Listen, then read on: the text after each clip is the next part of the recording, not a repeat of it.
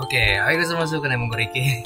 Kayaknya udah lama banget ya kita nggak main game RPG horror karena gue kayaknya setelah main game yang apa sih itu yang live stream ya, live stream escape itu live stream 2 langsung kita pindah ke Little Goody Two Shoes ya dan ya aku bisa dibilang itu game bukan game RPG banget ya gitu dan ya udah lama banget gue nggak main game RPG dan makanya gue pakai facecam lagi dan kayaknya ya udah kita mulai aja dan ya gue denger nih game cuman sebentar dan cukup bagus jadi hey kenapa kita nggak main aja kita mulai aja dan di sini gamenya ini juga ada Maido gue suka Maido jadi hey kenapa tidak what hopping around again huh your brothers are playing outside in the snow why don't you join them I don't wanna come on go get your winter jacket honey suaranya emang gede atau gimana sih.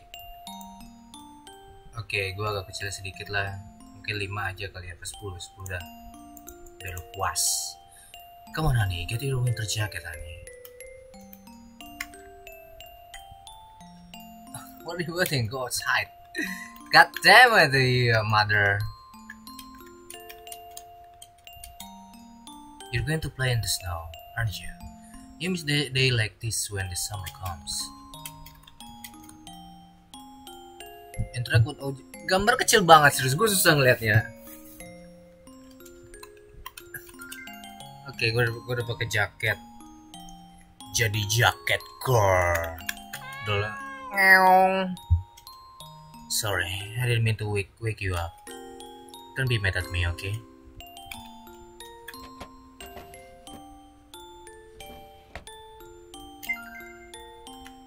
Flower light.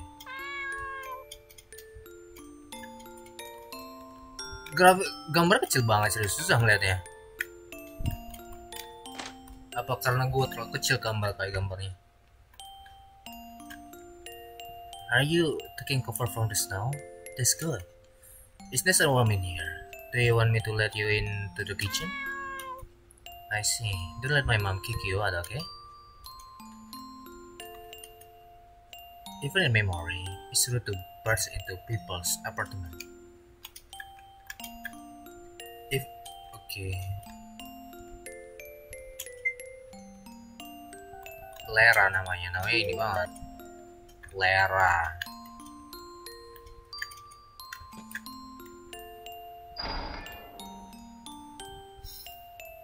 Kecil banget grafiknya, mungkin nanti gue gedein kali ya. Windownya gue nggak tahu, tapi kecil banget serius. Gue ngeliat aja musik begini loh. Kecil banget sumpah, susah ngeliatnya. I don't need to go back upstairs.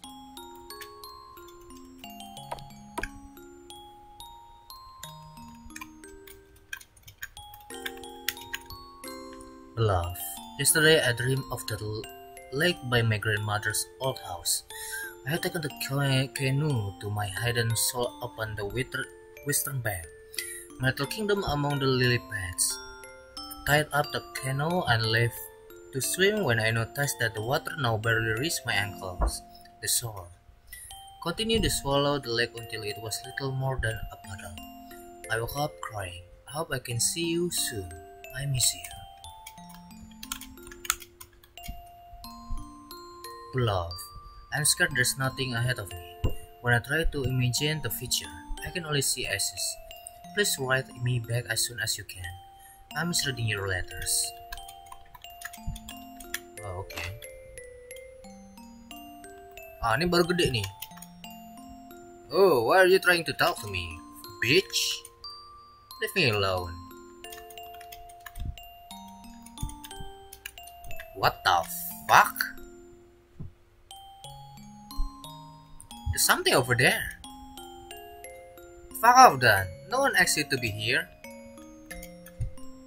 Are you crying? Weirdo, go away. Seriously, what's wrong with you? Go away. What the fuck?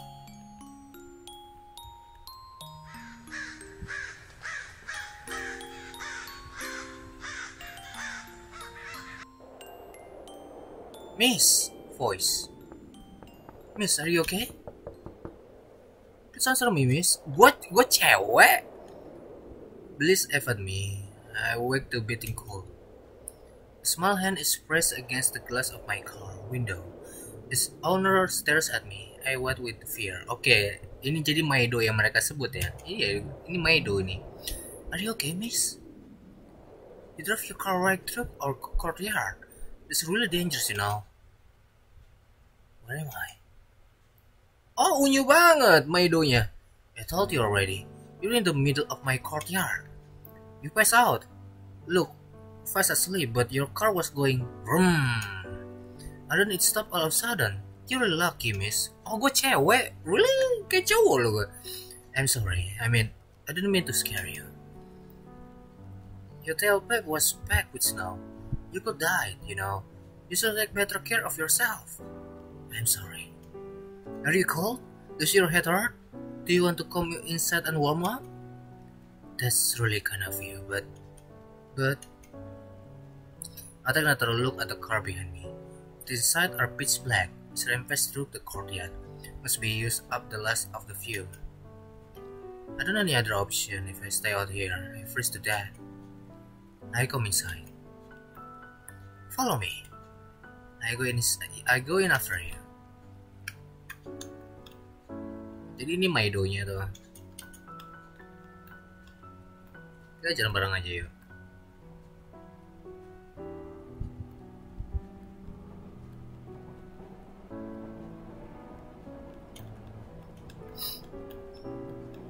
Kalau nggak tahu, foto di sebelah kanan yang gue pakai itu adalah fotonya si Akimi Noriko. Dia cosplay jadi Maido, running mate dari Toho.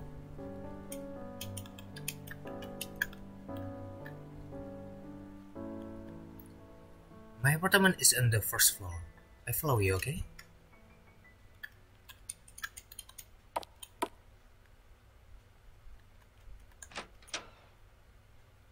What the f... Where are you going? My apartment is on the first floor.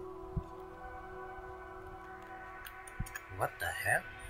Some architecture must really mess up. I feel bad for the family that had to live in that room. Ya, pintunya waktu di atas ya. Namanya Mika. Display mode. Like this. Makanya gede. Tapi karena ini game horror, gue ini juga sih agak anxious juga. Kenapa kalau misalkan ngeliatnya kayak begitu? Kenapa? Karena bisa aja musuhnya dari jarak jauh di sini dan gue nggak bisa ngelihat karena ini. Jadi ya, you know what? Gue lebih aman mainnya game kayak gini aja. Building apartment 103. Here we are. I remember there's something I supposed to say when guests come. It's make yourself at home or something like that. Yep. Are your parents home? I have to talk to them. I just need to find some place to get gasoline, and then I can leave you be. I don't know if we have anything like that here. Well, can you ask your parents if they know? I try and go find them. Thank you. Is it okay for me to wait here? I can wait outside if it's easier. Nope. The whole building is my home, so I let you go anywhere you want. Really? No one else live here? Nope. It's all mine. Pretty awesome, isn't it? Yes, it's pretty awesome. Alright, I go ask my family about the gasoline then. Bye-bye.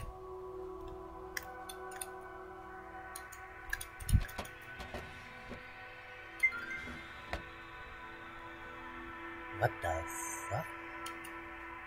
6.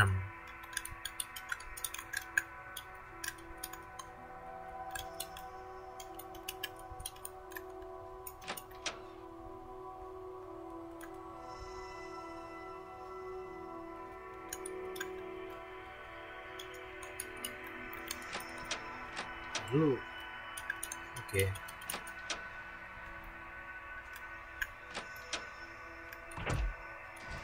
You know what? Susah ngeliatnya, to be honest. Kecil banget. Oke. Apa itu? Gue dapet sesuatu. When I was younger, I burned my hand in stove like this one. And the sparrow left a scar on my palm. Idiot. I should burn myself within something cooler. Kayaknya gue dapet sesuatu tadi. Garlic. It's all of my any dish. Jar.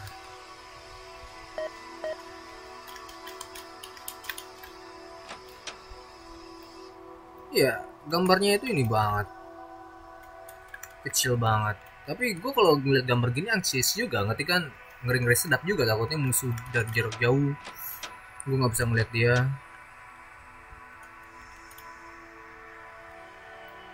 Ini tangga.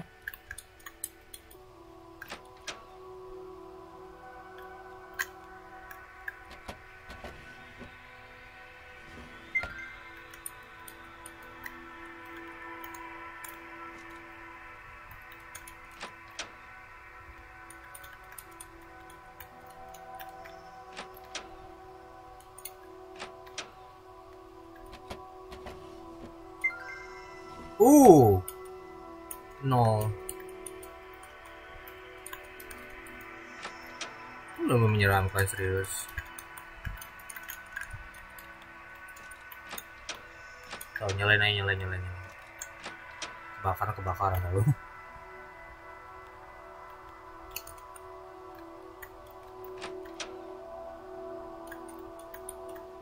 Raw meat.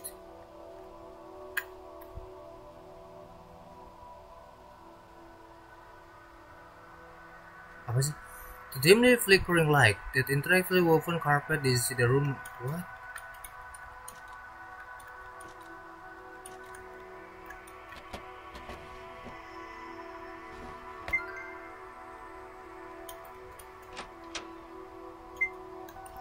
Semua barang gue ambil, gue nggak tahu apa yang terjadi.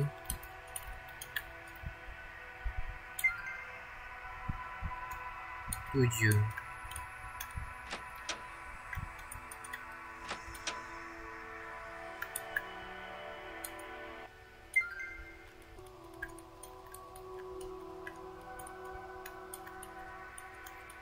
Gue lebih mirip seperti cowok tau daripada cewek, if you know what I mean. Enggak, gue memang baru ngomong secara fakta.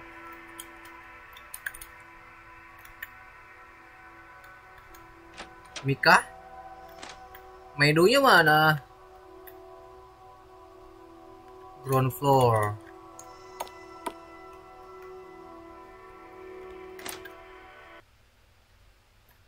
Oh! Oke, Mika. Oh! Are you okay? Yep, I'm okay. Are you following me? Can you go ask your parents where I could find a gas station?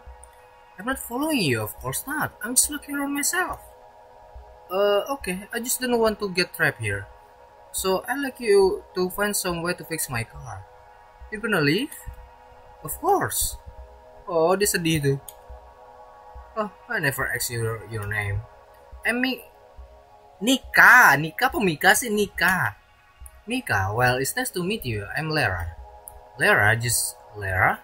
I could really call you that. Yeah, you're going to ask your family about the gasoline, alright? Yeah. No, Nika! What a bizarre girl. She acts as if she's living in a completely ordinary place, but I suppose that's kind of comforting.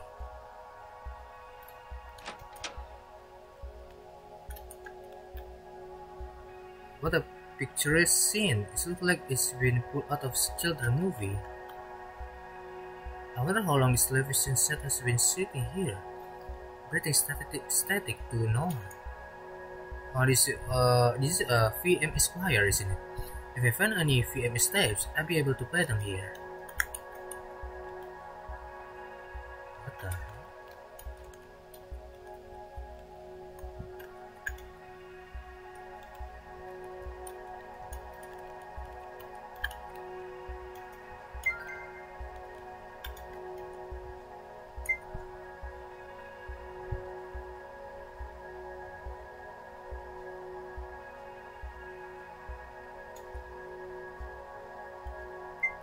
Political film? Really? Ini film politikal? Maksudnya ini bukan film politikal itu. Kalau nyalain lampu dulu, nah kebakaran lagi. It smells like someone been sauteing garlic.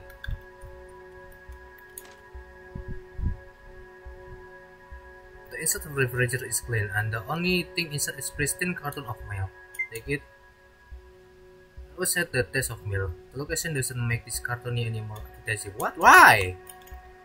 Cuma tulisannya no doang lagi.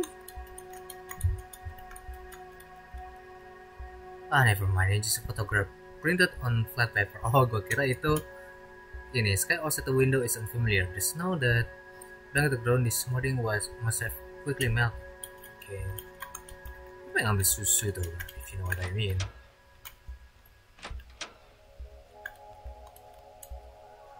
A small piece of candy on the floor.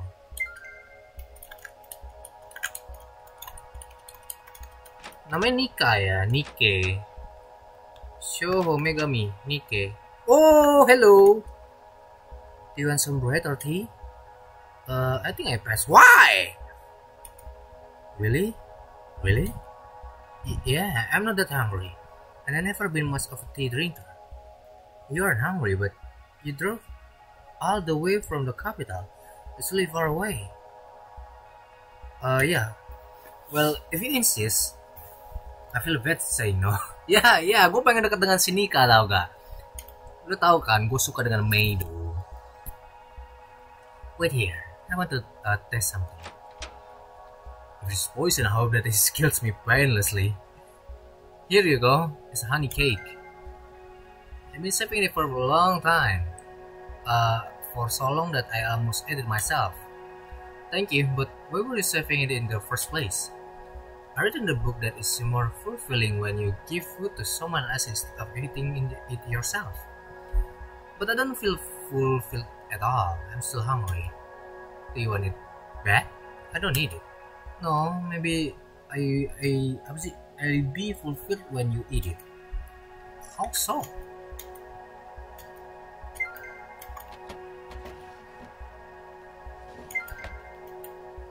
Oh, am I on your way? No. Coba kita save dulu aja.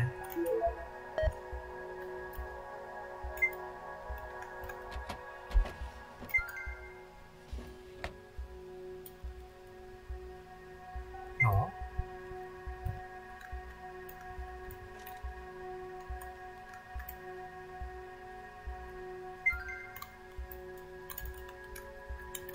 Nika, kenapa lu nggak ikutin gua aja? No. What the fuck? Ini kasur. Oh. Gua kira ini spring bed. Ini kayak kasur yang di lantai tuh gak? Kayak apa sih kok? Futon ya? Apa kotatsu? Futon sebutnya.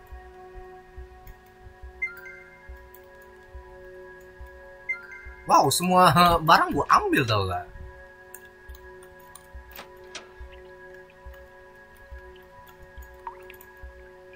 It's a miracle that no one has thrown the piping out of the walls. Pipe sell for a pretty penny, you know. Nikah, lu mau? No.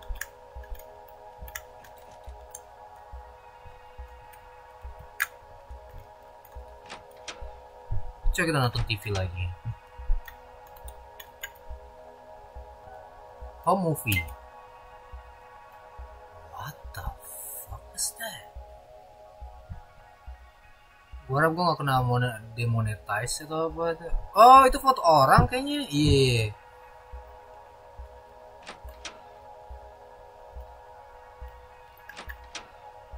Oh, nikah.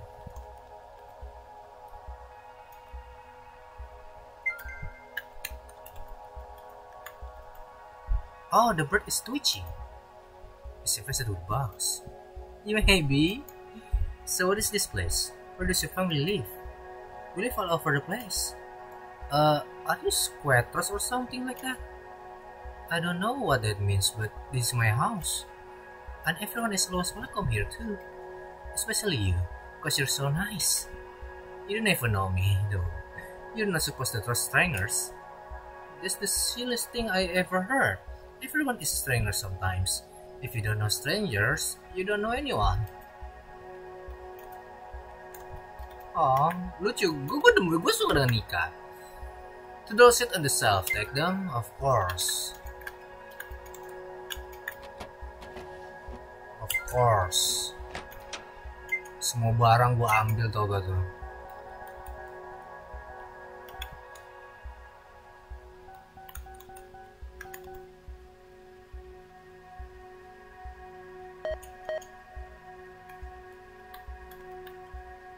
Gila, itu sampai berjamur itu kasurnya.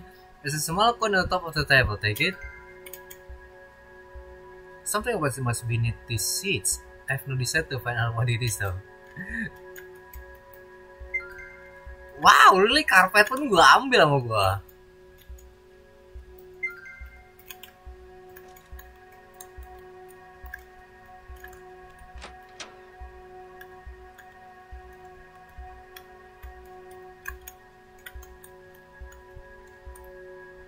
I think I've been in this room before. Maybe it was in childhood fever dream. It's comforting. So,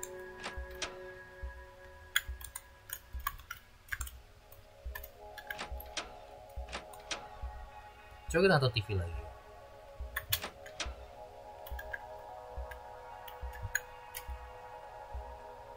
Animated film. Kita ini film beneran atau maksudnya ngetik kan dia ngambil film beneran terus dia masuk ke dalam game atau dia nge-animasi sendiri? Kalau dia nge-animasi sendiri sih itu bener-bener hebat banget tau gak?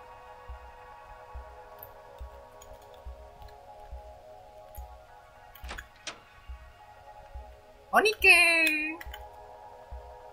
Oh Nika, gue manggil Nike mulu. Is this room part of your family apartment as well? Why there's so many beds? The entire building is my house. I'm the luckiest. Really? So it's abandoned? It's completely falling apart. I'm amazed that you even get running water here. It's not falling anywhere. It's staying right here. I can see that. Wait, what are you doing? What do you mean I'm playing trampoline? Is it fun? Yes. Oh, do you want to sleep on this bed? You must be really tired. You came from so far away. If you want to rest here, I know my family won't mind at all. That's fine. I've been sleeping in my car. Is that cozy? No, everything smells like exhaust. Then why do you sleep there? I don't have anywhere else to sleep. Well, I have a really cozy bed, and it has canopy, and it's all mine. This must be pretty nice. Gimana? Gue udah mendengar nikah. Atas sendiri stress.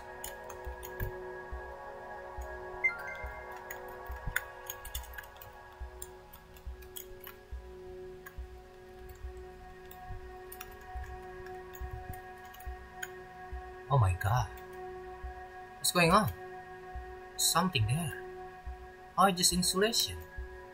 Insulation? Yep, insulation is fancy word for house stuffing. That's why my family, what my family told me. What insulation? Nikah? Okay.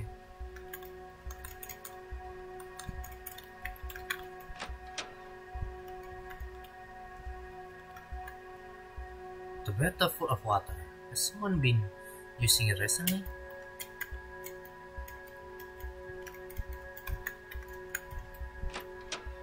Nikah?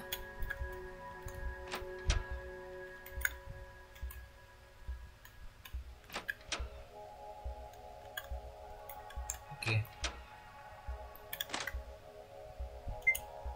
Kita save lagi.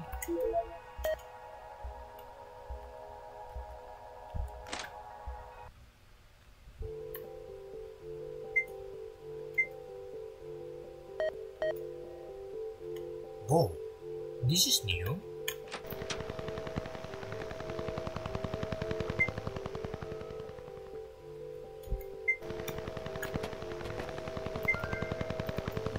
Five.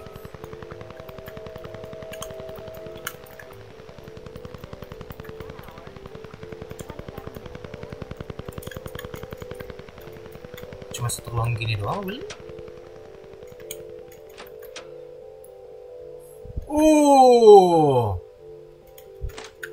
Oke, gelap banget. Price personal line serve of the display porcelain glass figure family photos.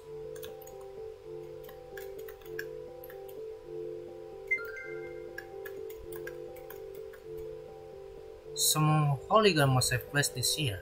I'm glad this hasn't started to root. Itu kepala sapi ya. Photograph last in the drawer, take it. Aneh boneka apa apalah ini. Looks like the window can be open. Will you enter it?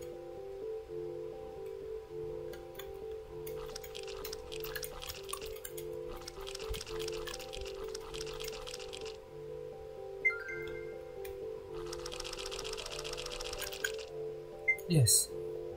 Ooh, that's scary as fuck.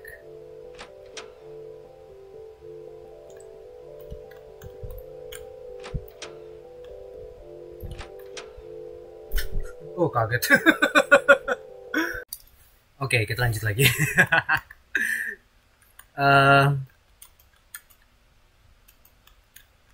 Oke, nyalain aja kalian.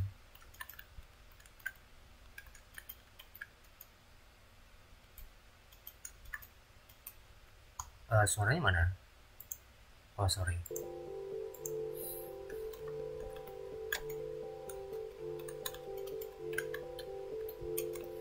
Nikah, sorry ya kalau misalkan gua bikin mati lampu. Kenapa? Karena gue nyalain banyak TV.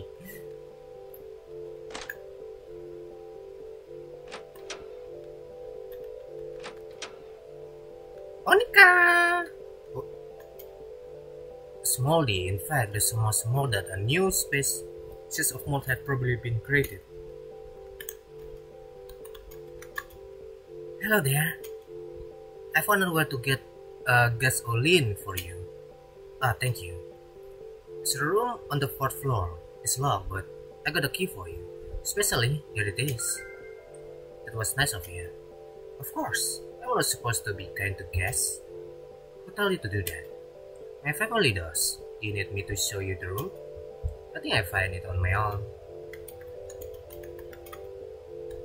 Nika, Aisiteru. Yes, sure, why not?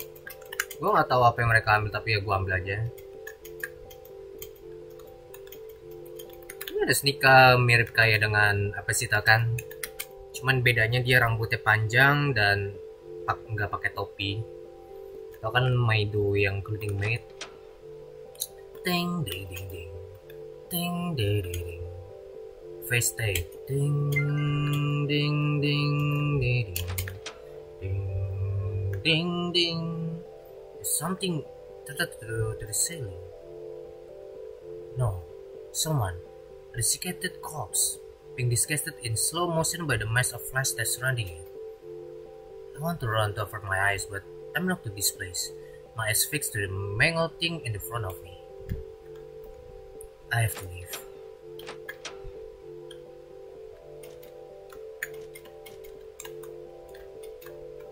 I don't want to look.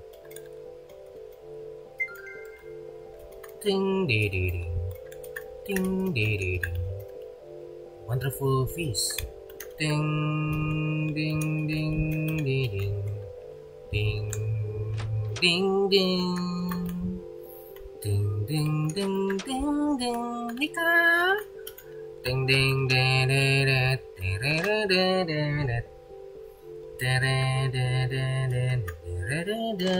Gue pengen nonton filmnya dulu. Film bukan di sini. Ini kan? Ya. What the fuck?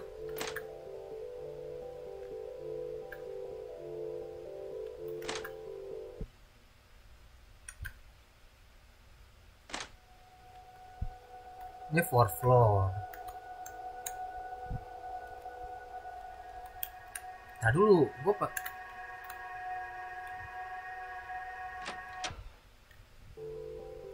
No, don't do that. 2nd floor.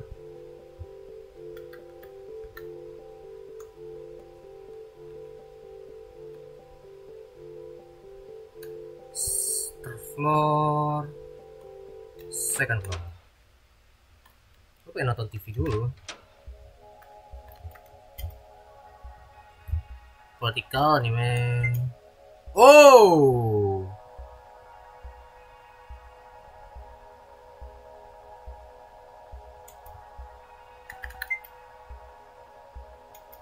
Gue nggak tahu gue bakalan kena demonetasi apa enggak untuk ngeliat ini, tapi gue harap sih nggak ada masalah ya. karena ya youtuber si RPG horror yaitu Manly Bad Zero mainin game ini juga, jadi harusnya nggak masalah. Floor.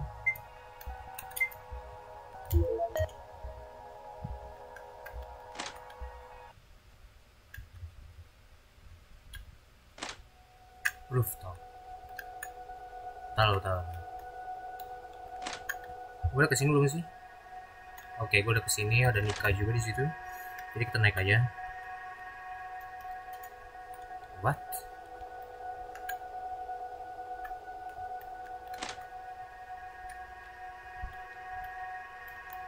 What? Wah. Tunggu. Kita dari lantai berapa sih? 4th floor. Rooftop. 3rd floor. Oke, 3rd floor juga ada ininya. Oke. I'm so sorry. Karena sama jadi agak bingung gua.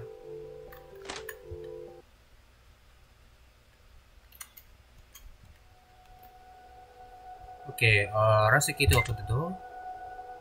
What the fuck was that?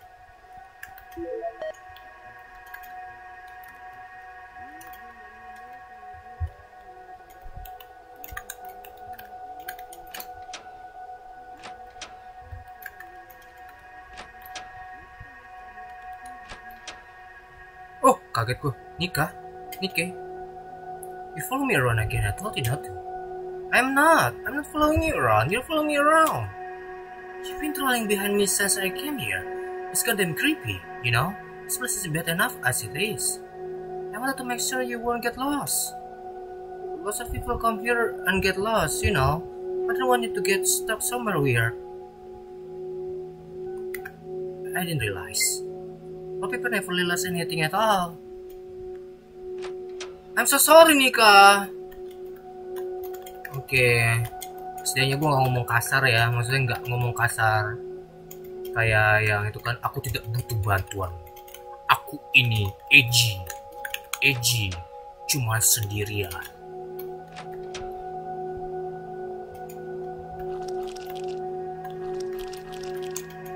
Aku edgy.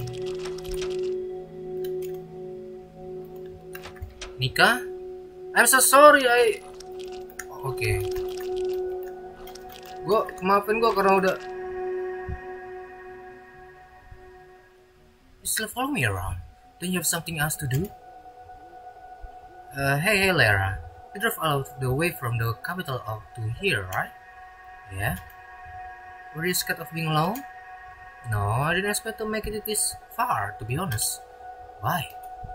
Well, I thought I'd die in a snowdrift or something. Why did you decide to start traveling then? Well, I thought it'd be nice to disappear quietly. No one disappears, Lara. We exist in the fabric of others. Memories forever. Did I say something bad?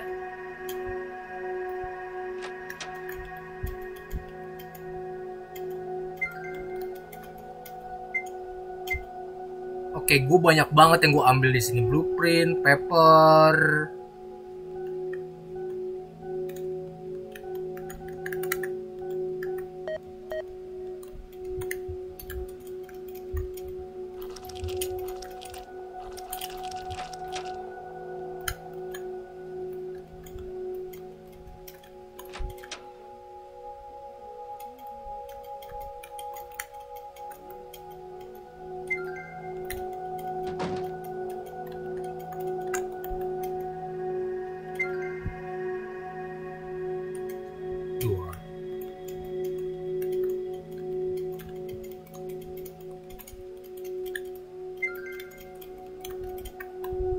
This is gasoline?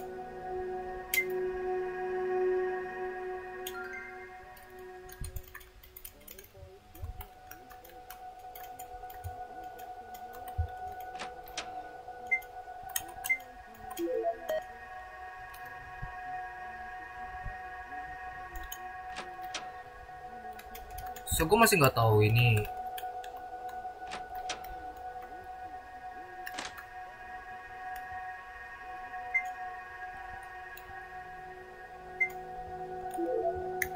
Oke, artefak. Blueprint, garlic, home movie, photograph, gasoline,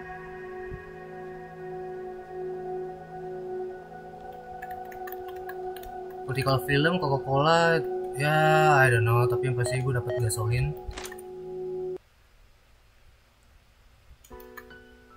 Sheet of paper lying on the snow. Oke, sorry. Tutup. Take them? Of course.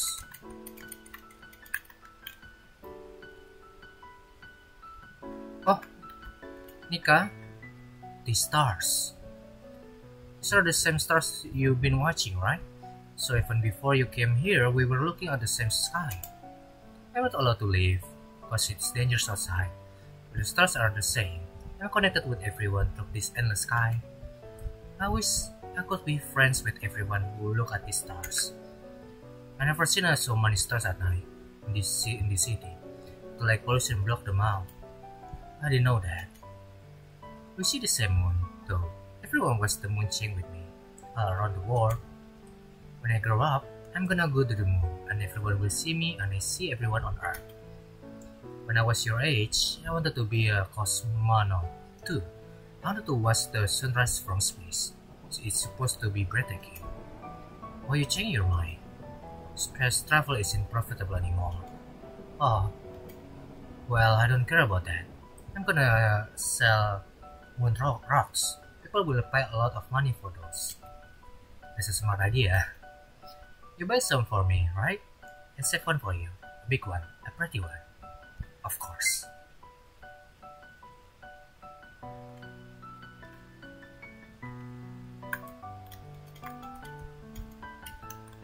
Nika? Entah kenapa gue merasa sedih di sini. Dia sendirian di sini.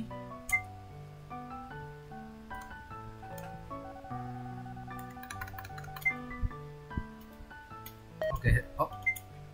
So pokoknya di sini ada banyak. 5, 7, 4, 0, 2, 6.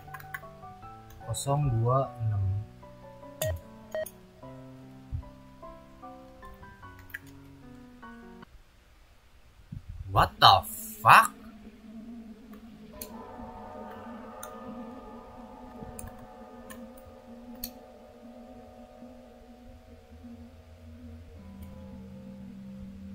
It's not concrete or stone. It feels organic like leather. I want to vomit.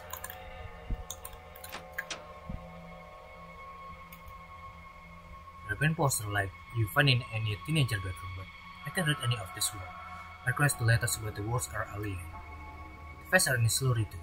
Their eyes no mouth on upside down nose. It's a bizarre simulacrum of humanity. What kind of flesh is this?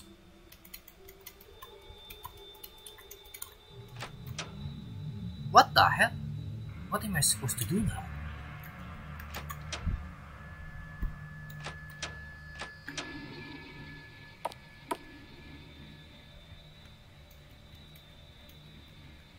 It's not real, of course not.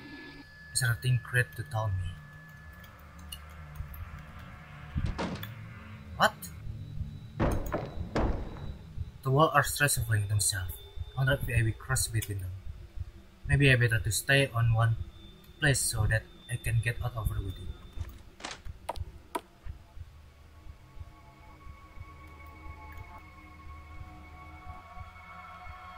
Yuka? Oh, I don't know. Gallery. Extraordinary face, all of the part are there. What? Ini mukanya anime sendirian. Yang lain mukanya realistik banget.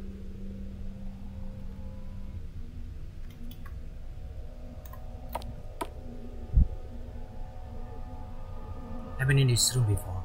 It's different now. Oh! Hello? Nika!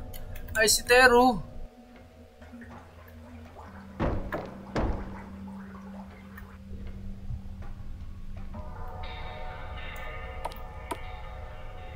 I'm sorry. What?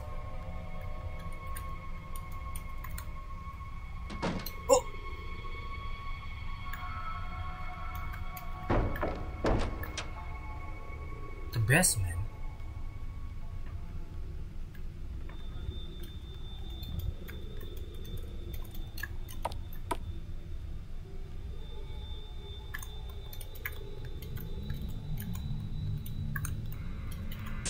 Oh.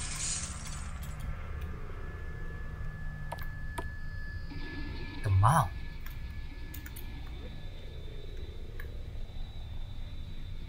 I tried so hard, dude. I tried so hard and got so far. In the end, it doesn't even matter.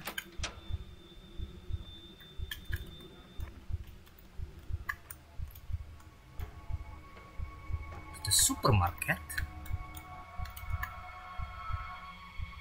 Oh!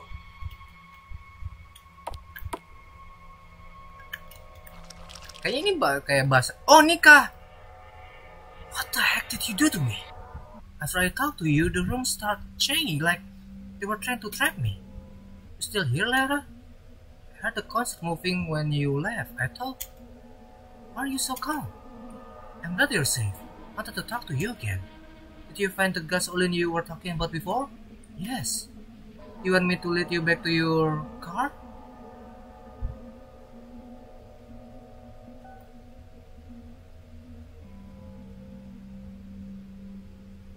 Yes, sir. Let's all outside together. Okay. I think the stairs will take us back to your car outside. They're not the same one that I looked to get here. There's one door led through to stairwells. It's hard to tell. They change around sometimes. Can you tell when they are about to change? A little. I'm supposed to be careful and stay out of the way. But even if you get in the way when it changes. Let's head outside before it starts to rain. It's supposed to rain today.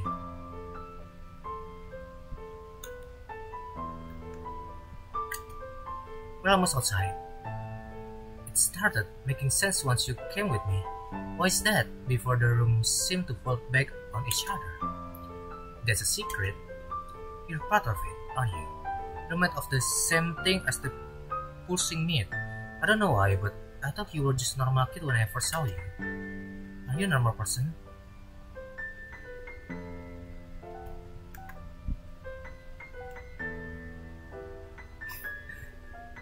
Gue nggak tahu yang benar yang mana, tapi kalau misalnya kita ngomongin dia orang normal apa enggak, dari awal aja orang nggak banyak yang nggak suka dengan si Lara. Jadi gue pikir, I don't know. I don't think you were a normal person, because most people don't want to be my friend. Most of them are mean to me. They yell and scream and try to hit me. Ouch. I really miss you, Lara. You write me lots of letters. I try to. I'm so excited. I wonder if this is hell. I thought my brain had created an amalgamation of childhood, of television, of grandmother's apartment. Who are you then? When I step outside, you disappear, won't you? Don't be silly. I'm staying here.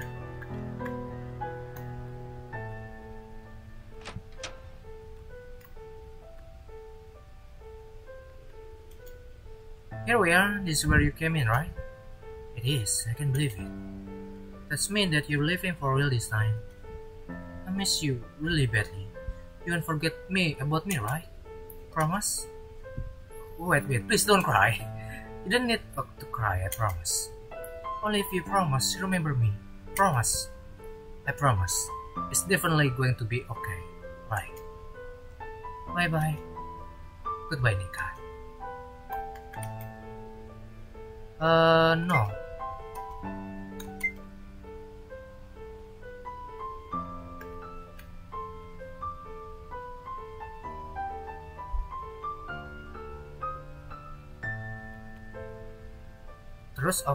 A rush hunk of metal in front of me barely resembled the vehicle I drove in.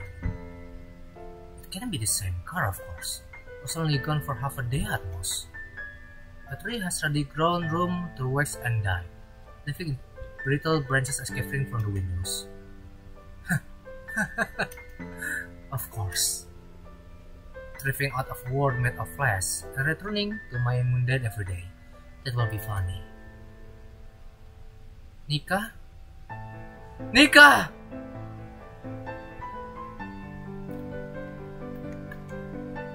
Lera, you didn't leave yet. You come back already. I don't think I can leave anymore.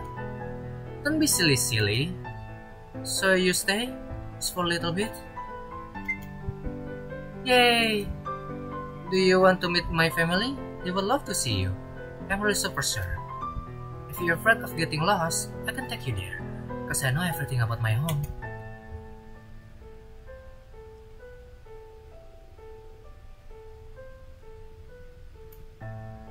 Gue gak ngerakin. Tapi gue dapet good ending, bad ending nih jadinya nih. Gue bersifat baik dengan Nikah loh.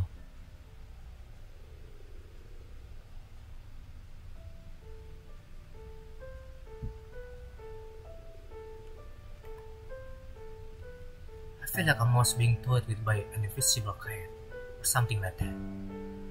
Yet, there's something calming about having no agency in your own life. To be completely at the mercy of fate, free of any guilt.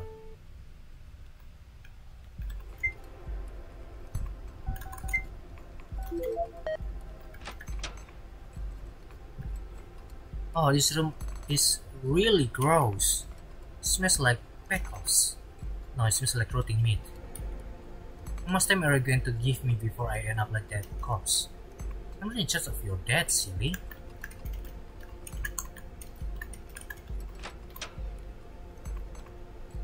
It's cold outside. It's warm and cozy in here, right?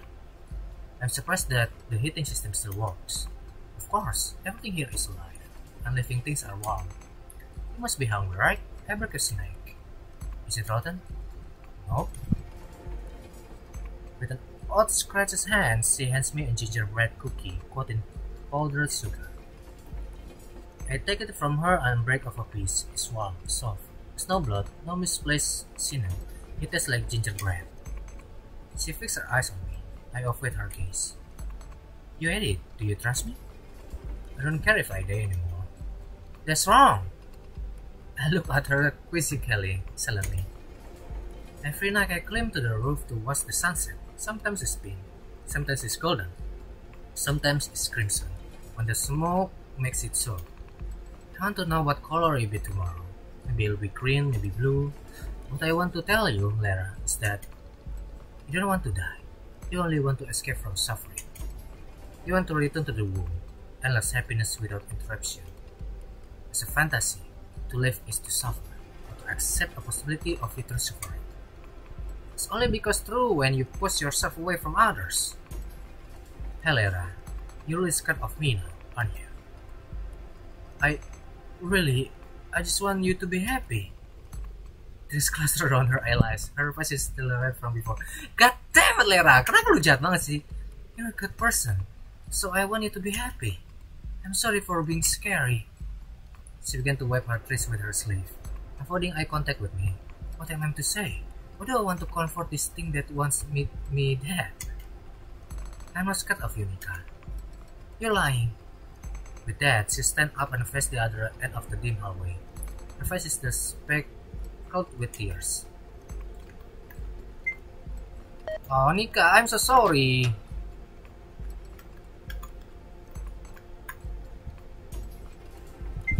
Of course. When I grow up, I'll be on poster anime magazine called O2. How are you going to achieve that? Well, I've been really pretty and smart and work super hard and be nice to everyone. Yes. Do you think that'd be enough? Why are you ruining my dreams? Because you don't have any of your own. That's way too far. You can still pick something to believe in. You said you didn't have a future, but can you dream of anything still? I don't have a future because I'm dying in a labyrinth of my own hallucination, kid. I'm sorry, don't leave, please. I'm really sorry. Broken bottle and needles. Do teenagers from the city hang out here? Yup, but I haven't seen them in a long time. Kenapa lu jahat banget sih? Lera dengan sini.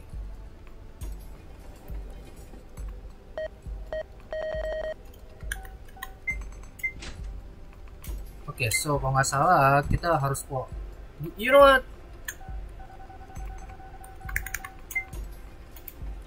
Oke, notepad, bisa ke notepad? Oke.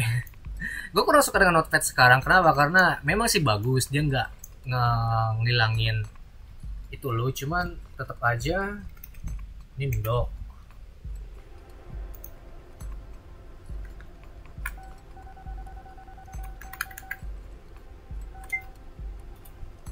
Ini 2 itu 2, 3 4, 5 4, 5, 6. Oke, dia 0 kan ya? Ini 0, ini 2, ini 6 ya. Ini 6. Semua aja sih 5.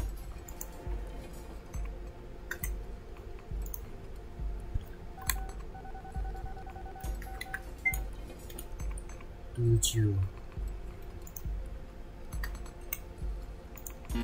Terus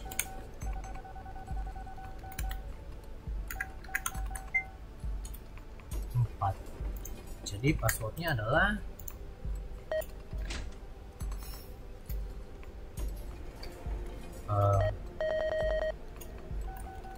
mana sih? 4 5 0 7 6 2, like that.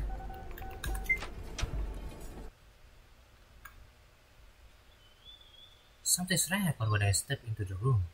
The heavy air that has prevailed by the building thus far, dripped with mildew and rust, suddenly dissipates. The momentary sense of calm allowed me to recognize just how tired I am. Just rest here for a little while.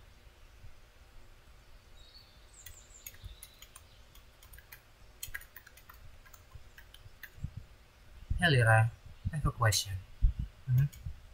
It's a silly question, okay? Well, what is it? Do you know how to braid hair? You're right. That is a silly question. My hair has been short since I was a kid, so I only learned recently. I had a friend in a university who taught me for her own selfish reason. What kind of selfish reasons? I mean, she was too lazy to braid her hair herself, so she required me. Anyway, where did that question come from? I was thinking I want to change my hairstyle. It's really hard to do it on my own, so I thought you could help me. If you sit on the floor, I can try braiding it for you.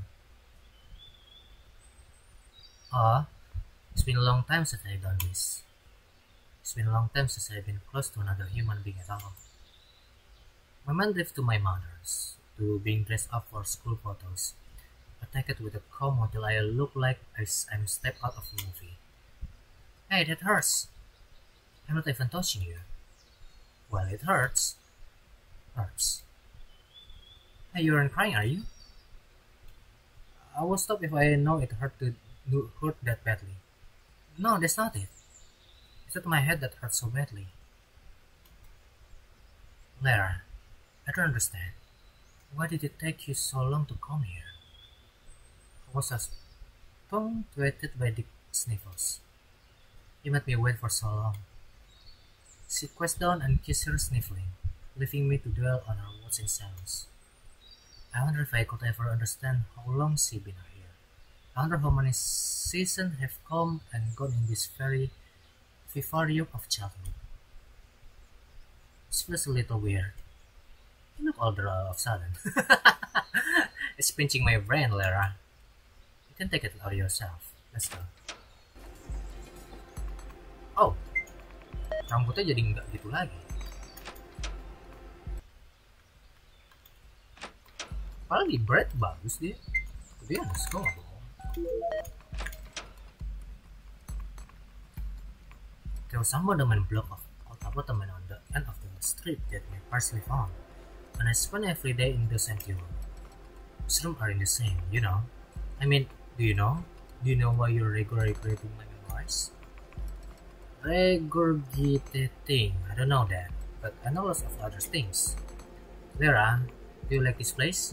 I bought it for you. Is that what you're talking about? Made for me. Oh, how lovely.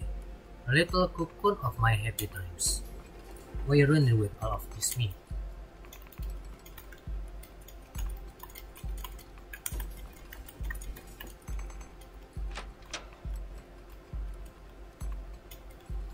Oh. Oh, don't do that! What's that? A piece of chocolate? Yeah. I found it in one of the room. It looked really tasty.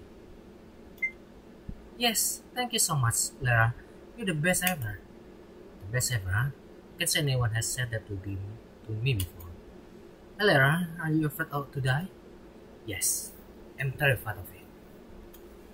I think that's probably why I'm stuck driving. I thought that I'd be able to quietly disappear this way, be swallowed up by a snowdrift and be gone, cleanly, thoughtlessly. I couldn't accept a finish there. Are you afraid of it? My family told me that I won't die because they love me. I learned about this. An ant colony is a one single being. When an ant dies, the others eat it itself. The being continues living indefinitely. That's an ice is dissolved and is used to build the eye of a newborn ant. The whole being is immortal because of those strong connection, that powerful love. So immortality is only achievable through cannibalism. What a funny story. It's just a metaphor. Do you like it? Don't you think it will be nice to live indefinitely without fear or want? Like that ant, assimilated into a large being, over and over, until the one of time is peaceful. Someone ripped the button off of the control panel. It's okay, I understand where we're going. We're here. Tak dulu. Gue belum balik. Gue belum ke... Oke, itu jalan buntu. Oke, I'm so sorry. Ternyata itu jalan buntu. I'm so sorry.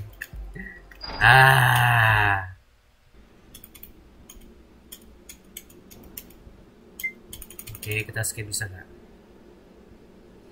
So, jadi gua rasa ini apartemen ini adalah memoriesnya si Lera, dan si Nika ini semacam kayak teman di dalam pikiran memoriesnya kali atau apa, but I don't understand. Hey Lera, have you ever met lollipops? The one that look like little roosters? Not recently, no. My mother made them for me and my sibling when we were kids. Why? Because I saw them in the book and I really wanted to try them, but I had no idea how to make them. Do you know how? You just sugar, water, and more. I think so. Yes. Then you know me. You saw me how to do it later.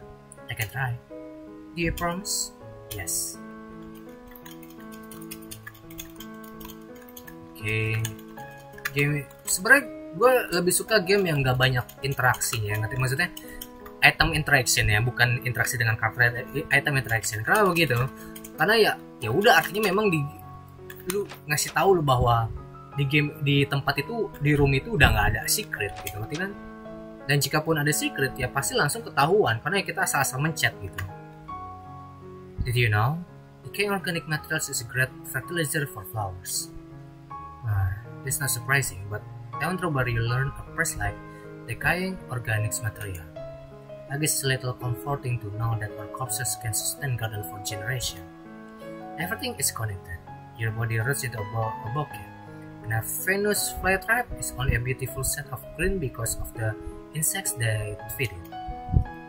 That connection isn't wrong, is it?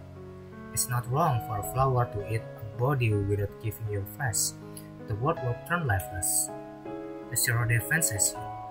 I guess a plant that eats flies is no more believable than a building that eats human, right? That's the idea. Her words are completely deranged, but I find them comforting somehow. Lihat, gua klik-klik ini nggak ada apa-apa ya, jadi pikir oh ya udah nggak bisa diinteraksi. Lu masuk ke ruang itu cuma ngobrol sama si Nika doang, dan menurut gue itu cukup bagus. Blue screen.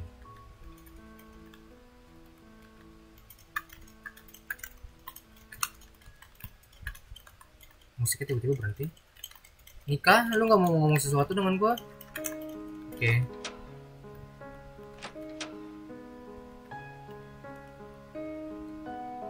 Tatan was lucky to be able to dreams. I mean, can you imagine it?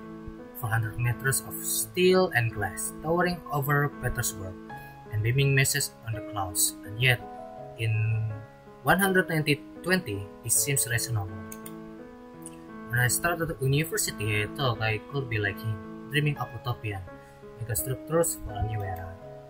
You're still alive, Lara. You still have time to become part of something greater.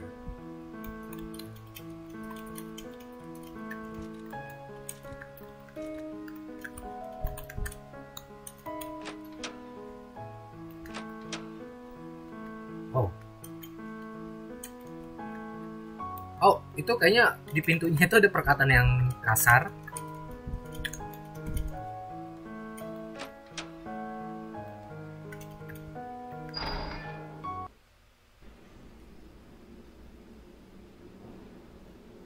Let's go. What? Is my secret hideout? Don't tell anyone about it, okay? Promise? Ada 2 tadi, lu lihat itu gak? Apa gua gila? Itu ngebug atau gua yang gila?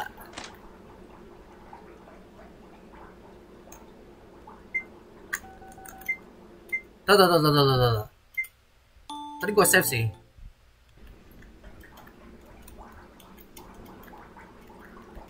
Oke. Nothing new.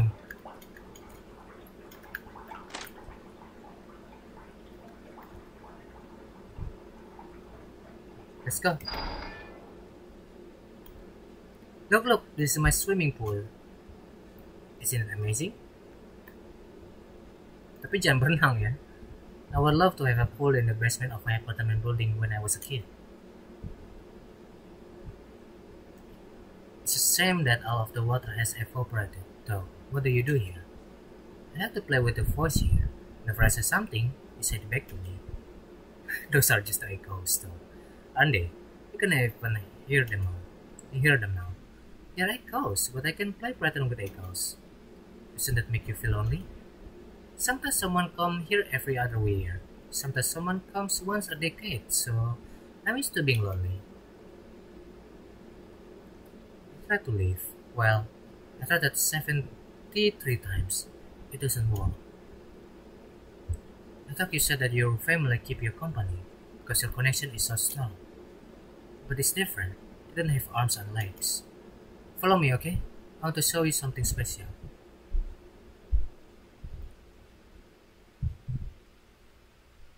Piano. I never expect to see piano here.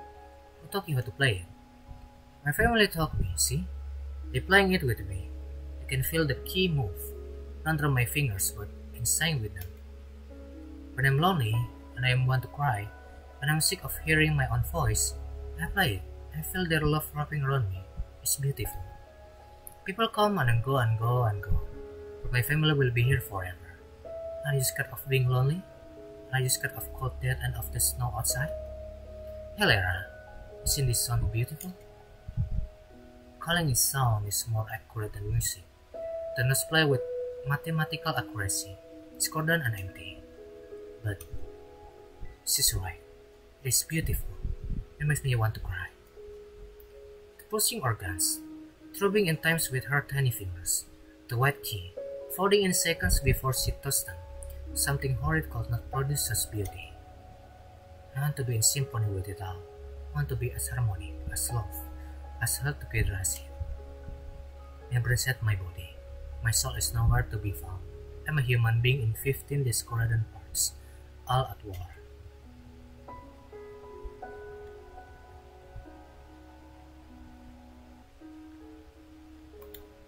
Oh, gue jalan.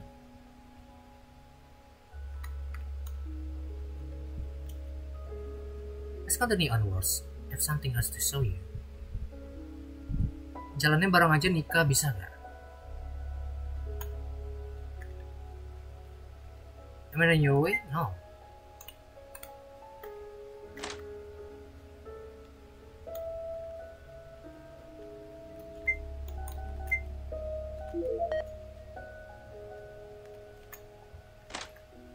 Oh, okay.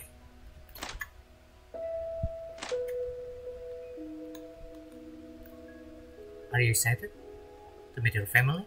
Yep, to be part of something greater. Never be hungry or scared. I'm excited for you too.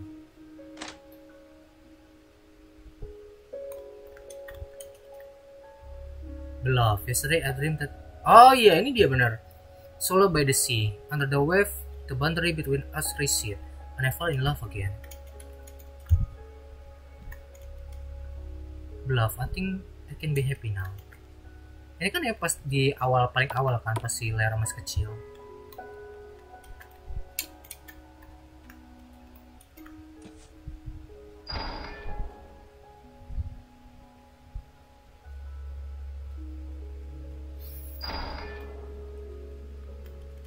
Iya, ini rumahnya ini.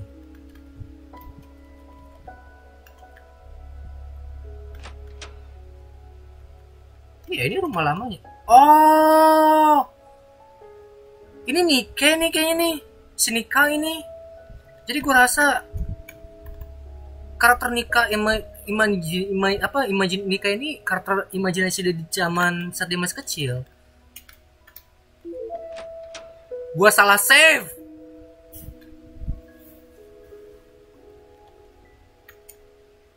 Is this what you expected? I don't know, but it's beautiful. I'm sorry for you. I know you realize how wonderful life can be. There are 1 billion lonely people all separated by their flimsy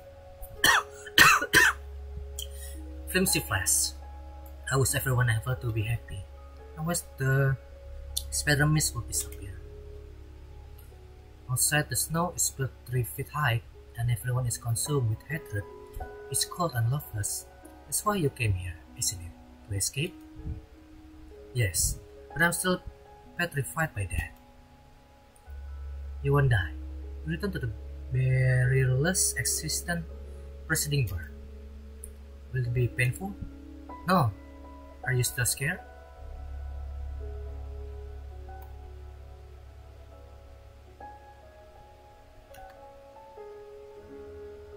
To be honest, yes. Oh, you shouldn't be scared. Or is that more frightening than loneliness? I want to see my family cat again. Are you afraid of happiness? Are you afraid that you realize that a better future was always possible and that you waste time running away from it? Well, you can wait in this room for as long as you need to. Until I die of hunger?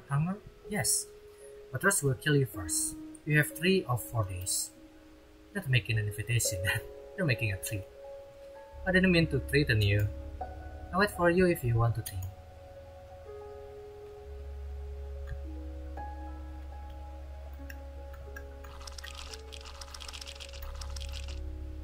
Leather is smoky dark as well.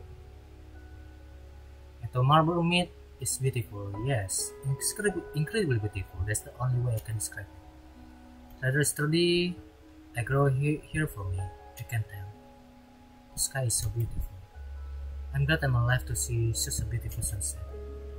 A sunset if we share, with the peachy hue of addict's tissue and the pink of heartstrings. The fiber, no, the hands reach out and cradle me. I never thought there would be something so wondrous in this outer world. Am I the sun? The last glimpse of brick feathers into soft loving infinite me. Thank you. Thank you for showing me this beautiful world. I'm so happy.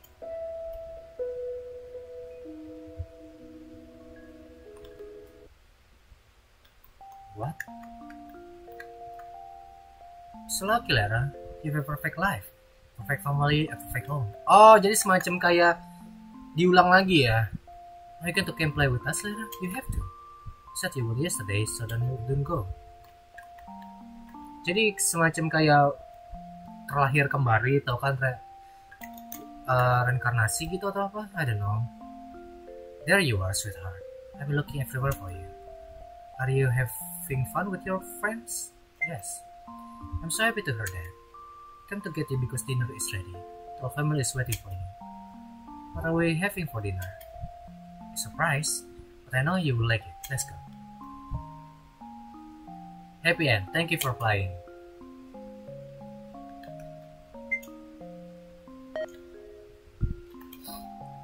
How did you find me? I thought I had really well. Where are you heading in the first place? I thought you'd be angry with me.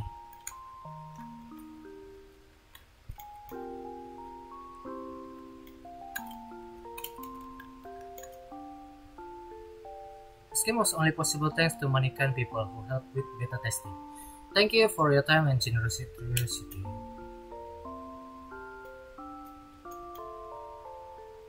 Furthermore, I use graphic from several research sites in addition to one I created myself. Bedroom Masyarakat is from Panda Mary. And thank music for Pocket Sound. Gue kira Pocket Mirror. No.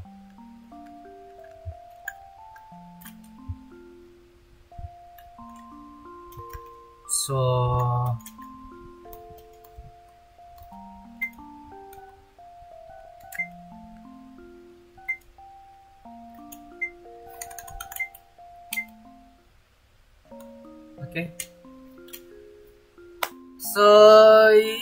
kalau ditanya, menurut gue story-nya cukup unik, walaupun maksudnya agak membingungkan ya, ngerti kan, karena lu harus pikir lagi gitu. Tapi gue rasa sih memang ini berhubungan dengan masa lalunya si Lera ya. Dia masa lalunya kurang bagus dan hidupnya menurut gue kurang bagus, dan dia coba membunuh diri. Saat pengen bunuh diri, dia malah ketemu dengan Nika, dan Nika bantuin dia bahwa gimana ya, jangan nyerah untuk mati dulu gitu. Dan terakhirnya ujung-ujungnya Selera malah mati juga sih, tapi sebutnya bukan mati sih, lebih ke arahnya ke reinkarnasi, hidup lagi, terlahir kembali lah gitu, ngerti kan. Tapi ya dengan cerita yang sama gitu, jadi semacam kayak mengulang waktu gitu. Gini loh, kalau misalkan di dalam beberapa religion ya, agama ya, kalau misalkan reinkarnasi ya cerita lu bakal beda gitu, ngerti kan, lu akan jadi beda orang dan lain. Tapi ini malah reinkarnasi lagi, bukan reinkarnasi sih maksudnya, jadinya kayak mengembalikan waktu lagi gitu, mengubah masa lalu gitu. Tadi kan lu ingat kan di awalnya itu kan, dia kayak nggak punya teman dan orang-orang pada ngejauhin dia. Tapi pas di cerita barunya ini nih, ya dia ini punya teman banyak dan lain. Dan gua rasa ya gitulah gitu. Jadi sini kayaknya ngebantuin dia untuk kembali ke mengubah ceritanya lagi gitu, mengubah hidupnya gitu. Oke, so gue coba lagi, ada beberapa yang penasaran. Are you still scared? Yes.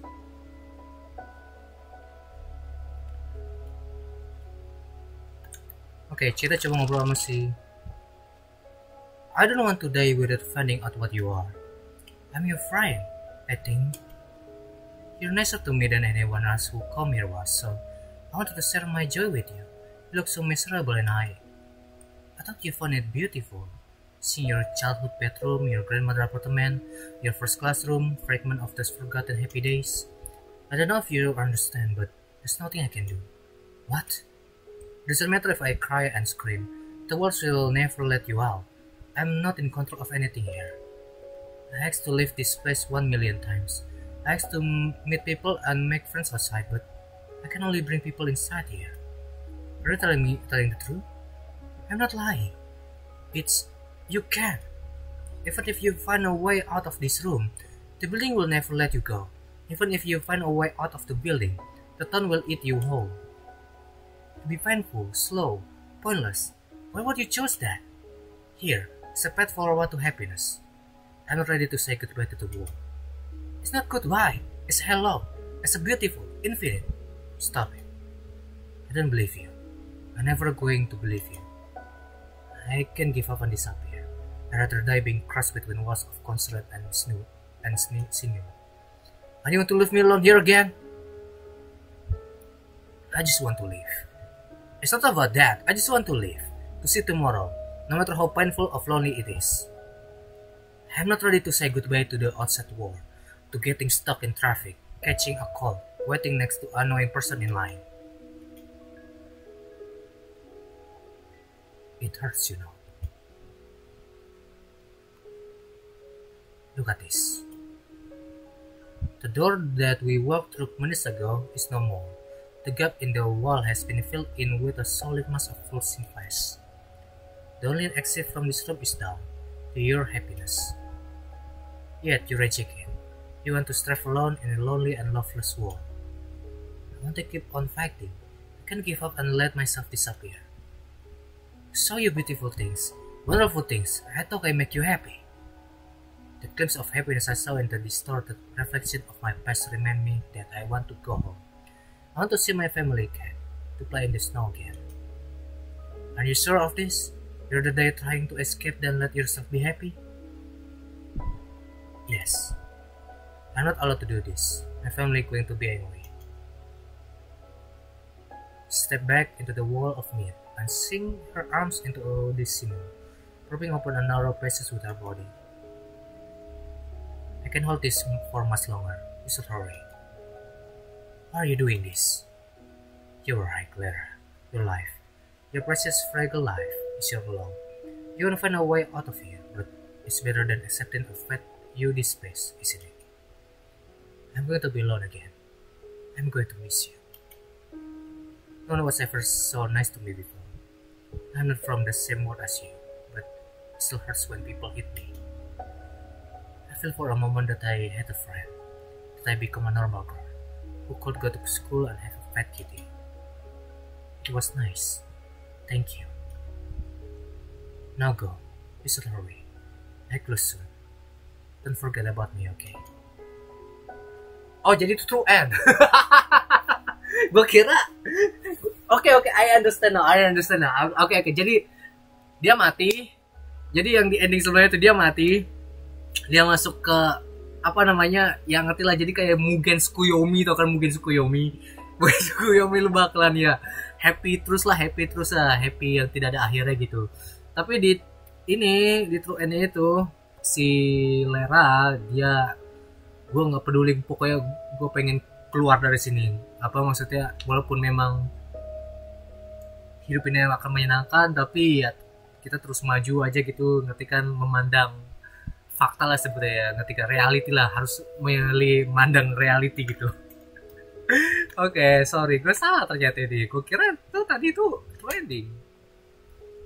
How did you find me? I thought I had really well. Why were you heading in the first place?